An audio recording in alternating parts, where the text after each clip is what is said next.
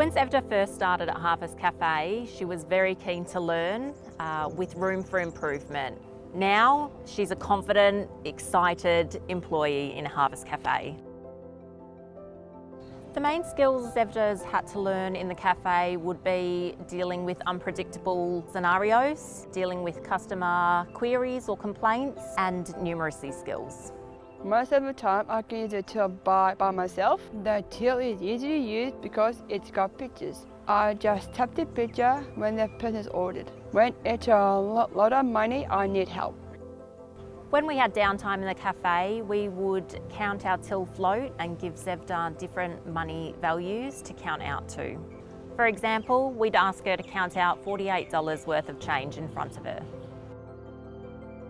I really like using the till. It's helping me with my money skills. I work in the cafe 2 days a week.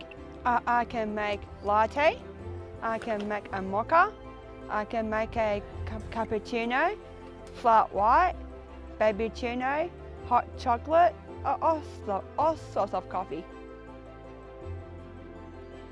I like serving customers, greeting customers, making them coffee.